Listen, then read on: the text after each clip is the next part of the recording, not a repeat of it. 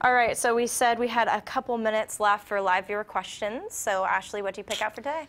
Hector J writes, if you could hang out with any character from any movie, who would it be? I would hang out with Darth Vader and Spider-Man. I got it. I know what I would. Ferris Bueller. Yeah, that's a good one. For sure. 100%. I'm going Rodney Dangerfield from Caddyshack. Yes! Oh my God, that's a good one. I would absolutely want to golf. You wouldn't be golfing the whole time. You'd just be partying. It'd be great. I would also say, like Bill Murray in probably 7 or 8 of his films. I just want to hang out with Bill. Can I just hang out with Bill Murray? I pretty much just want to be with that whole crew. Bill Murray, John Goodman. I'd like to be with the dude for a day as well. Yes. Just like that whole Very relaxed crew. day. Very relaxed day. I'm going to lay by the pool. Lots of White Russians. Drink White Russians, exactly. I can't think of anyone off the top of my head, but I don't know why you would hang out with Darth Vader, though. No, that's dark, man. That's a bad trip. Right. That's dark. Maybe because he's got a cool helmet. Yeah. Ryan Healy writes, what's your favorite role by an individual who, for the most part, was not a working actor? What? I mean, It's hard. Look, if you wanted to say, Jared Leto had 5 years off when he did Dallas Buyers Club, but I mean, But he was acting still, before that. Yeah. The one that comes to mind for me is the most recent with Barkhead Abdi. I don't know if yeah. I'm saying his Okay, name yeah, properly. I mean, yeah. he was a taxi driver or a limo driver Yeah. from Somalia, and he just nailed that Yeah. part. I mean, he was. He was great. I'll tell you the other guy. I don't know his name, but he played the father in Joe. That just came out, and he played a homeless guy. He was homeless, and then he passed away. But the guy, he was. I mean, That was intense. It was intense. Like, I thought they just pulled him off the street. They did. Like, it felt that way. They It did. was very real. And to be able to be pulled off the street like that and be able to work and do that performance, you know, that was probably the one. A random one just popped in my head.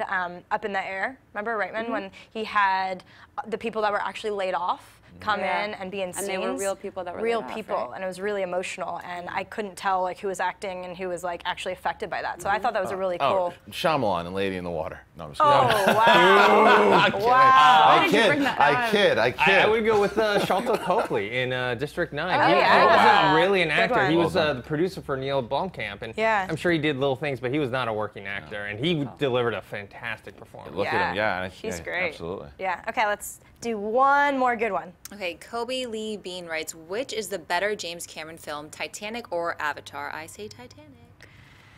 That's actually a pretty good versus topic. That's Just a kidding. great versus topic. That one's easy for me. Yeah, it's Yeah, I mean, I don't know, because what Titanic did for cinema at the time was huge, and then Avatar did that again with special effects and everything. But Avatar, story-wise, ripped off so many other things, and so visually is where I love it. But story-wise, I'm like, this is Ferngully Lost Rainforest, and you know. I love Dances with Ferngully. Wolves. Me I don't too. care. I'll see Ferngully. I love it too, but it feels like a Ferngully. rip-off. But what Titanic did at the time, I would go Titanic because it was taking a historical event and making it more tangible for the audience. What do you think, Christian? Everyone hates Avatar. I don't. I don't hate it. A loved lot of people Avatar. hate it. A lot of people think again that it's a ripoff, and that I actually really enjoy the film, and I can watch it every time it's on TV. I know I'm in the minority. I would pick it. I do love Titanic as well too. But I would say I would keep Avatar for what it did visually. It was just an experience to this day watching that movie in the theater. Gorgeous. Yeah. It's tough because in Titanic he paid such close attention to detail. Like all the dishes were accurate. Everything was period accurate and accurate to the boat. So for that, like the production nerd in me loves that, and I'm sure you love that too. But for me, Avatar is the winner by a margin only because, and people criticize the movie for this, it has a very baseline story. It's very basic. But it also reaches the biggest amount of people, and I think that was very intentional on James Cameron's part. He wanted to tell a story that people could relate to no matter what their culture or background. And visually, you're right. I mean, the ground that he broke in visual effects with that film, and he did the same with Titanic with the deep sea cameras and all that. But I just loved it when I saw it. It was magic for me. So I say Avatar. Well, this one's easy for me because I'm a huge James Cameron fan. I like almost all his movies. Titanic is the one that I don't really care for. I like the last 30 minutes when the ship's breaking apart. That's awesome, but the actual story in it, I didn't like it. Some of the dialogue. I mean, you know, James Cameron's not the best at dialogue, but Avatar to me, I think it's kind of like in now to bash Avatar. Yeah. I really like it. I can also watch it all the time. And the storyline, yes, we've seen it before, and it is very simple, but there is like a nice message with it about about people being together and connected with not just themselves, but with Earth or whatever, the Earth, yeah. Pandora, but you know what he's really saying is about Earth and taking care of it.